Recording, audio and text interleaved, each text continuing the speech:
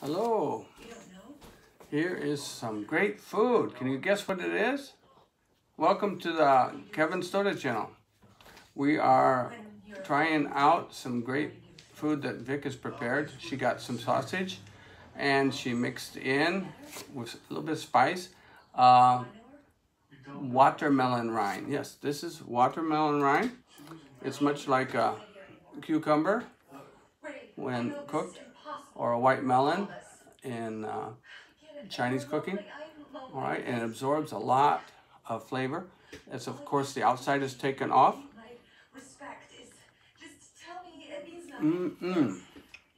It's such a great flavor.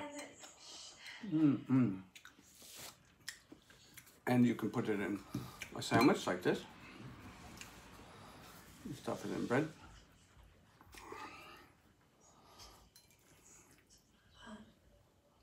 I'd like to see Timmy, yes. Something you should know is I speak only the best about you to him. Don't patronize me, okay? I need to see him, and he needs to see me. That's it. Okay.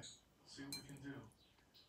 They don't allow visitation on weekends anymore, and his school routine's pretty locked in. So now, on top of everything else, you're gonna try and keep my son from me? No, it's not like that. It's like what, Ray? It's not like you're cheating on your wife like he's fucking rotting in jail? Is that what it's not like? Fuck you!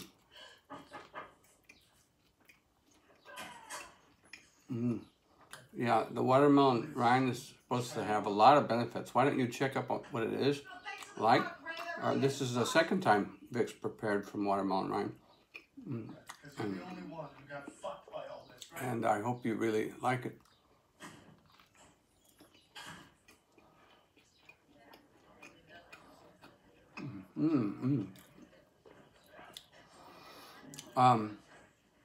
So whatever you're doing in your garden this summer, I hope you get to like this, get things like this out of it, and try some new things.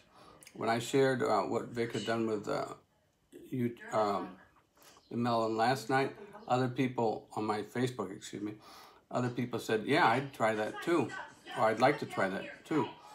And some people just use vinegar and sugar for the rind, and they have pickled watermelon rind. But I suggest you try anything you can with it. It will absorb the flavors of other food, like I said, and we love you to try it. Okay? It's very delicious.